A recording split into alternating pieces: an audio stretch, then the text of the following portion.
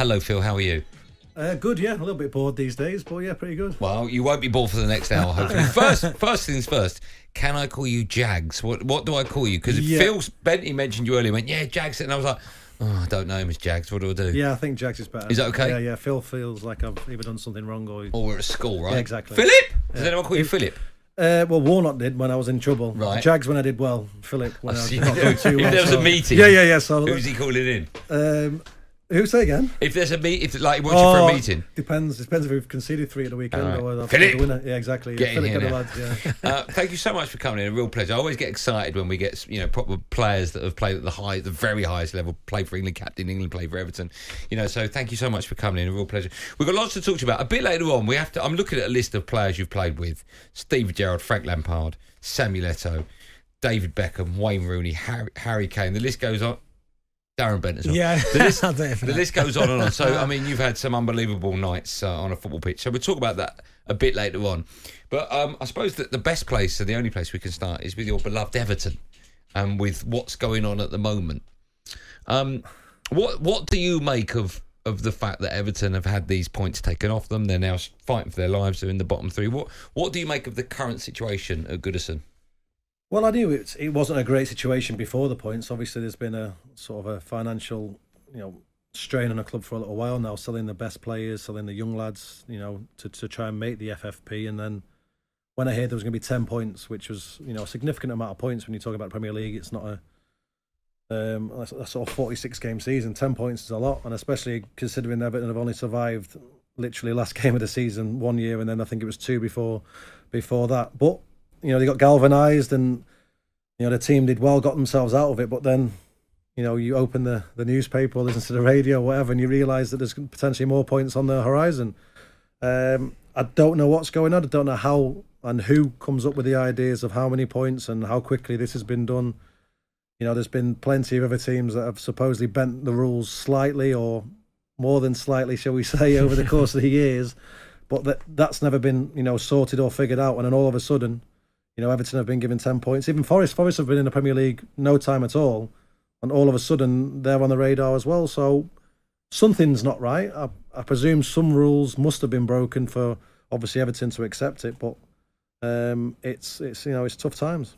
Does it surprise you, sorry, Andy, about what's happening to that football club? Because surely when you were there, it was stable, top half finishes comfortably. And the last couple of seasons, they seem to have lost their way. And now, put the 10 points aside, you spoke about it there, the surviving last season, almost fighting relegation.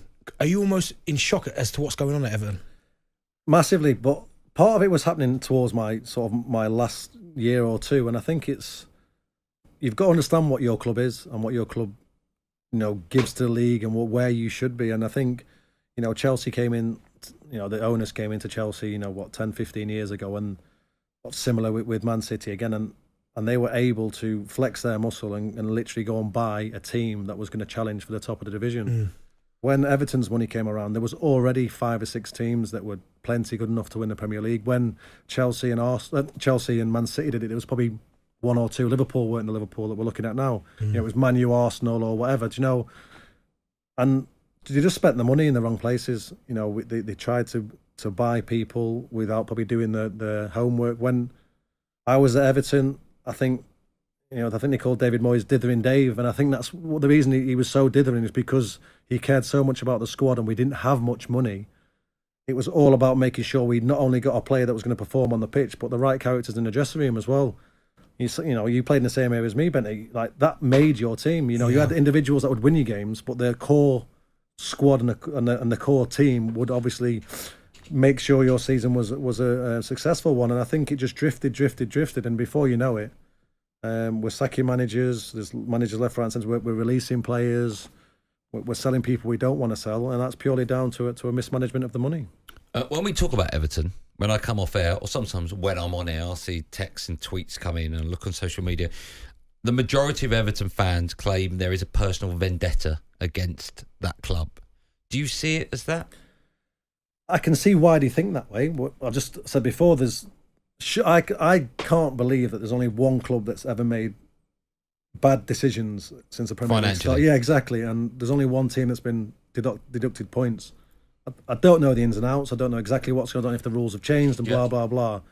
But if other clubs have got away with it, you can't say it's still pending. You can't say we've been pending these investigations for 25 years. Who's going to care what's gone on? You can relegate. Do you know, like, it's got to be done within a time frame. And it seems like for whatever reason, someone's decided that, you know, this was going to happen very sharpish. Everton had one case against them. Man City have got over 100 pending. Do you feel as though the bigger clubs, no disrespect to Everton, but the bigger clubs in the Premier League will get treated differently? Well, it seems like they are, but we don't know enough information where maybe 95 of Man City's counts were done before they changed the rules. You know, because they don't give us enough information. They're not really letting us know what's going on. All we're left to do is speculate. Like I say, Evertonians are going to feel victimised, as will Forest fans. If Forest get deducted and no one else do, and they end up going down, or someone else does, because it's not happened. You know, I was at Derby. You know, Benny, you played that, and stuff was done wrong, and it was points after points after points after points. In the end, the Football League made sure Derby got relegated, and whether they meant to or didn't mean to, you can't deduct close to 20 odd points. 30, do you know, like, and expect a team to survive, and say you can't pay your players any more than X amount, and that X amount isn't enough to probably field a League Two or, you know, top conference team. You know, you're basically saying in a roundabout way, you've done wrong, now you're going to pay the price, which is automatically going to be relegation. And it seems something quite similar when you look what's going on at Everton. When you look at the manager they've got in charge, in Sean Dyche, when you look at him, he's a fighter. He's certainly someone who's not going to quit. Do you think they've got the right man in charge then for this scenario that looks like it's about to happen? When Sean Dyche got the job, I was quite comfortable and happy because he's comfortable in his own skin, in his own environment. He's got a backroom staff that he's been with for a while. Whether he's the person that Evertonians wanted or want in charge in 5, 6, 10 years' time and hopefully get them back to winning silverware, it's irrelevant.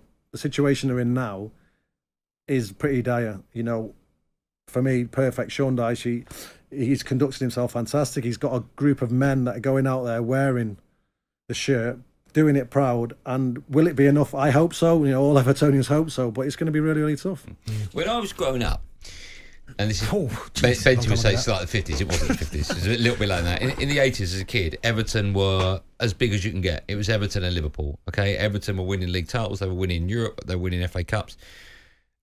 And now they're as far away from that Everton as they have been since I can remember. Why is it that Everton are in the state they are at the moment? Can you go back in time and put your finger on a defining moment as to why maybe other clubs started producing the goods on the field and off the field financially as well, but bringing in better players, winning more league titles, and for Everton it didn't quite work and they're in the place they are now? I think it's just decision making. I think when I joined Everton, the difference between Everton and Liverpool wasn't that drastic. And I think, you know, I got told, you know, you go to derbies and fans would sit alongside each other and it's like a friendly atmosphere. It's not that way even close anymore. You know, Liverpool have managed to invest their money and, you know, they've obviously extended the stadium. The playing squad speaks for itself. I think Everton, it come to like in the crossroads where they just didn't progress forward. We were getting to semi-finals, you know, finals of FA Cups, a bit further in European competitions, and then, as I said before, as soon as we got money, I won't use the word panic, but it just seemed to be a case. We must have bought 5 players in the same position, and they were all for £20 million plus. And I'm looking at the team thinking, okay, I wonder, you know, someone come from a different place you'd not seen much. I'd be thinking, wonder how he's going to fit in. No, he's okay. He'll take the set piece. He'll do this. And before you know it, it was just a mishmash of team. Then you change manager. Now a manager wants to play with wingers. Well, we've sold all the wingers a month ago. So what, you have to go and buy some more wingers. Now we've got 25 international players that are trying to play for 11 positions. When I was at Everton, David Moyes probably had 15, 16 hardcore first team players with 4 or 5 younger lads that would make up the squad. Bear in mind, it's a little bit older, where there wasn't as many subs, blah, blah, blah. And it worked, but I think they just got lost with the expected that because they'd spent money on players that did well potentially in another system or for another manager. And we weren't buying bad players, just not ones that were suited to the style of play or where I imagine they thought Everton were going to go. Obviously, we've been chasing a new stadium, which thankfully I went to go and look at, which looks going to be amazing. Okay. Hopefully be a Premier League one, yeah. Tell us about that in a But sec, so the plans are going in the right direction. It just seems to be so mismanaged. And like I say, my last season, I think there must have been 7 different players in one squad. Wow. And it's a lot. You're ranging from Roberto to Ronald Koeman to Sam Allardyce. Unzi had it for a little bit. Then we had Silva. Do you know, like you're not talking about everyone with the same philosophy. You're talking polar opposites. Yeah. So how on earth are you supposed to do that? And I think that's where the wage bill and maybe the caps and where they've gone has struggled, because obviously there was money to buy people because the owner was wealthy or is wealthy. But that's not the way it works. The rules are the rules of who you get in with the money. talkSPORT Drive. Super opinionated sporting debate. Monday to Friday afternoon from 4 on AM, on DAB, via the talkSPORT app and on your smart speaker. talkSPORT.